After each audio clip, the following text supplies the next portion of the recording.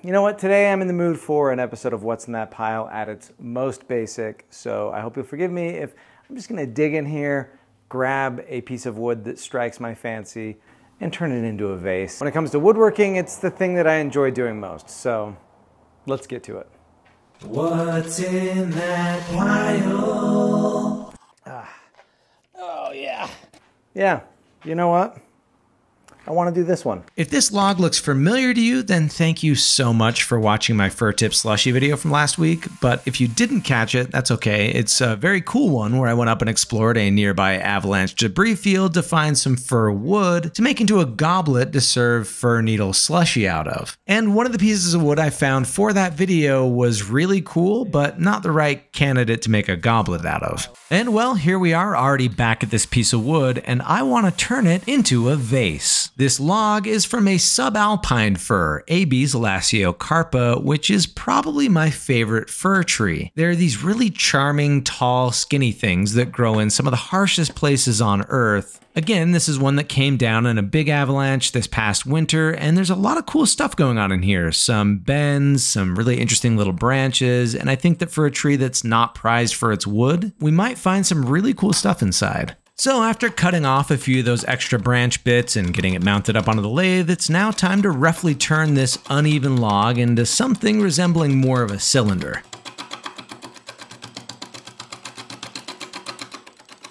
Now, the more laborious roughing part of this process was made extra interesting this time by just how resinous this wood was. The avalanche that toppled this tree was only a handful of months ago, so it hasn't been dead for very long, and its bark was just chock full of these tiny resin deposits. You can see some of them right there just under the outer layer of bark. Every single one of those little dots sent resin splattering all over the place. My arms, my hands, the lathe, my tool. It was a real mess, but one that smelled amazing.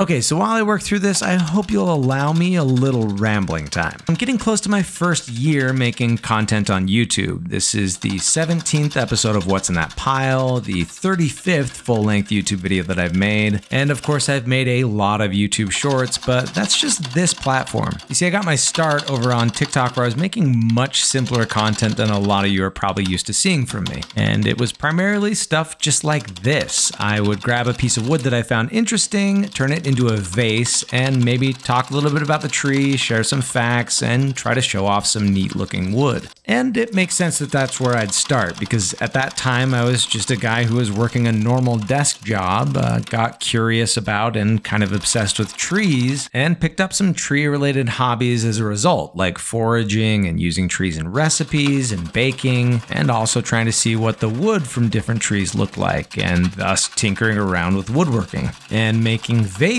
was really just the perfect outlet for me to be able to do exactly that. Because again, I didn't pick up woodworking first. I wasn't someone who got into it to learn how to make really intricate pieces of furniture or super elaborate carvings or really anything like that at all. Like the first things I ever made out of wood were literally me just grabbing small limbs from trees I found interesting and cutting them into tiny little slabs just so I could see what their wood looked like. So yeah, vases became like a more fun version of those tiny little slabs.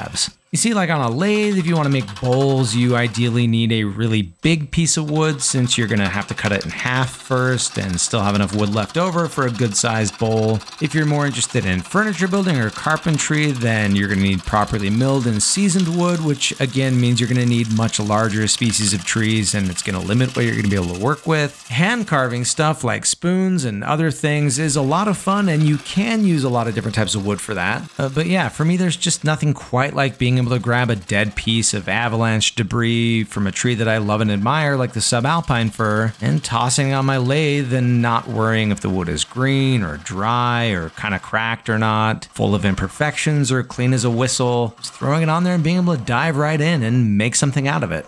Yeah, it's just very quickly being able to use woodworking to do the thing that I love the most, which is learn more about trees, smelling what the wood smells like, how much it differs from or is similar to a tree growing just a few feet over from it, covering my hands in sap and shavings, feeling how the fiber is cut differently, and of course what kind of interesting grain and knots and coloring is hiding from one species of wood to the next. I don't need full-grown trees. I can scrounge and forage, take pruned limbs from a curbside trash pile, sustainably harvest from deadfall instead of relying on lumber sourced from a clear-cut forest. Hopefully you understand what I'm getting at here, because this is mostly a preamble for something I want to say to a certain type of audience that always seems to find these vase videos, and that's an audience I'm going to call functionality absolutists. This is a type of audience that, upon seeing one of these videos of me making a vase out of a piece of wood, chooses to leave comments telling me that I've just made something useless or wasted their time, or sometimes they urge me to hollow out the vase to make it useful, or urge me to make something more practical or interesting for them to watch instead.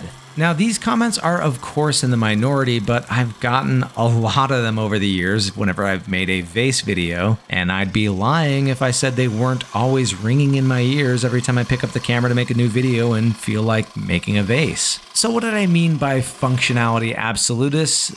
This to me is the type of audience that every time they consume content in which someone makes something, they've been trained to expect to see something either uniquely or interestingly functional or highly valuable. And yeah, of course, this makes sense in a world where our attention is the most valuable currency. You know, of course, to draw us in or keep our attention, we need to be promised a big payoff. Our attention is valuable, so it's gonna take something big to earn it. Now, to be clear, what I am not saying here is that a video that's just me making a simple subalpine fir vase should be just as every bit as grabby and captivating to your attention as, I don't know, making a map of the US out of native trees, or handcrafting something really awesome and gorgeous and intricate like a cedar strip canoe, or building a guitar, or promising you that what you're about to see me make is going to be something that someone paid $50,000 for or something like that. Of course, when it comes to turning making stuff into content, some things are going to be more interesting and more likely to grab and keep your attention than other things. And those things are typically going to be things that are more functional and intricate and interesting. But what I fear when I read those comments saying effectively that these wooden vases are useless and pointless isn't that it's not grabbing people's attention. It's that I worry people feel that making something themselves is now also only worthwhile so much as it either has functionality or monetary value. Because now for more and more of us, our primary access point to making things is in watching other people make things online. And to me, there are few things I believe to be more important than creating something for the sheer sake of creating something. Not to sell it, not in the hopes that it'll be a side hustle someday, not because it's going to be useful or help you accomplish a task, but just because you want to try and make something. Whether it's a drawing or painting, even though you don't know how to draw or paint very well, writing a poem that nobody but you will ever read, grabbing some different species of tall grasses and weeds and braiding them together just to see a multicolored braid made out of plants before you toss it back to the ground, picking up a piece of wood and carving it into something like a simple disc or a triangle shape just to see what the wood looks like and how it feels to carve it into a weird shape. I worry we've been so wired to think that making and creating is only meant for functionality that almost none of us are making things with no readily apparent functionality anymore. It's either spend your time producing something commodifiable or blow off steam by consuming. And yeah, I just don't think that's how we're meant to operate. I think it's hugely important for you and your mental health to make stuff that doesn't serve an apparent purpose. It's not meant to be anything other than something you've made. So yeah, that's my encouragement for you today. Try making something just for the sake of making it. Whether that means trying something brand new or using a skill you've honed for years just to goof off and make something for the sheer joy of it. And if you can find the time to do that as many days as you can, I think you'll be surprised at the outcome. Okay, sorry, that was a long and rambling rant, but I just couldn't shake that idea the whole time I was making and filming this, so I don't know. If this was annoying, you probably stopped watching minutes ago anyway, so thanks for sticking by me.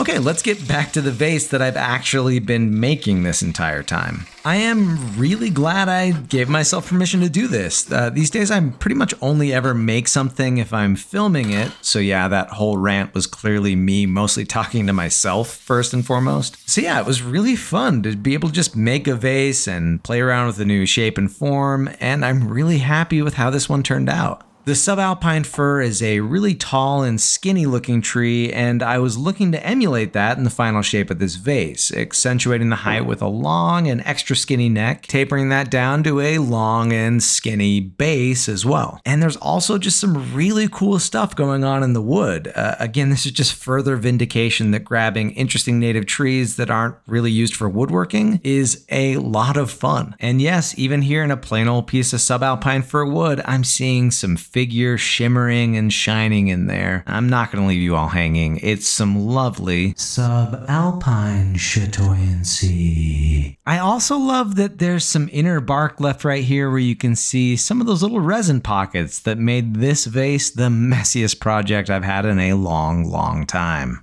You know what? I've talked for like 2 years now about how much I want to make a vase out of every species of tree native to my home state, so who knows? Maybe this will be vase number 1. For now, let's let this one join the juniper stump bowl on the coffee table, where it's just going to sit there being functionless and fantastic. Thanks for watching. We'll see you next time. What's in that pile?